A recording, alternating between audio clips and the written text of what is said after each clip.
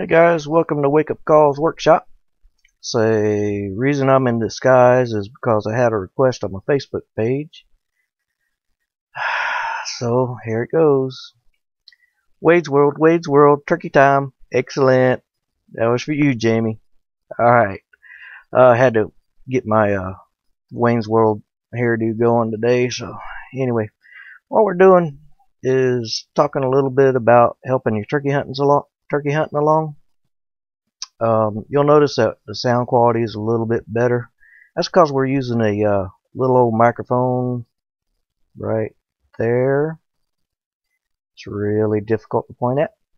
But anyway, picked that thing up to actually help my turkey hunting. Say, went to Walmart, picked up a little desk microphone, ripped it apart, and built a windsock for it, and hooked it up to a one of those little voice recorders. I was looking at voice recorders the other day because for some reason I'm not able to find mine again. But they run from anywhere from $35 on up to a couple of $100. But if you pick up one of them, get you one with good internal memory, good battery life.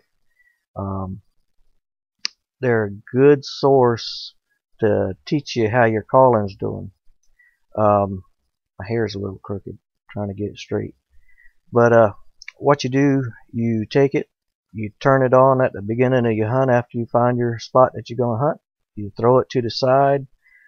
Generally about 10 feet away from you is real good. The reason you do that, and you just let it run. Reason you throw it about 10 feet away from you is because your calling is really loud on the videotape. I mean on the audio tape. So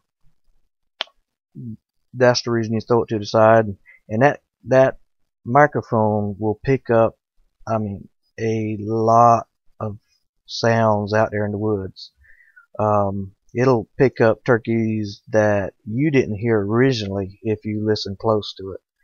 Those little clucks and purrs and stuff. And once you get those kind of sounds on audio from real turkeys and start listening to them, that will help you a lot on how you should sound. People tell you how to sound and all that, but they really don't know, because for years I was putting at turkeys instead of clucking at turkeys. And one reason I identified that is because those audio tapes and videos that we were taking, and we were seeing how the turkey was reacting to it, and I mean they would actually jump whenever I tried to cluck at them and actually putted at them. So that one of the best things you can do is start recording your hunts so you can see what kind of sounds you're making and how the turkey's reacting to it. So but I've got one on video that it was coming. It was probably about 80 yards away.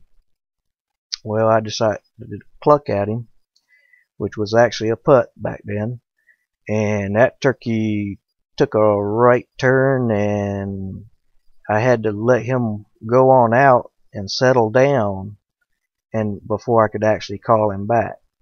So that's something that you gotta pay attention to your calling. Make sure you're clucking instead of putting, and we'll cover some of that later on in videos. But I wanted to tell you about the little microphone since I went ahead and hooked it up and found one that I had used before and wanted to get it back on here. Another thing is this time of the year, turkey season's coming to an end, and you want to start searching websites and everything for equipment that you're going to need for next year. Catch it on sale. No needing waste of money. Alright guys, y'all take care, and we'll see you next time. Alright, bye.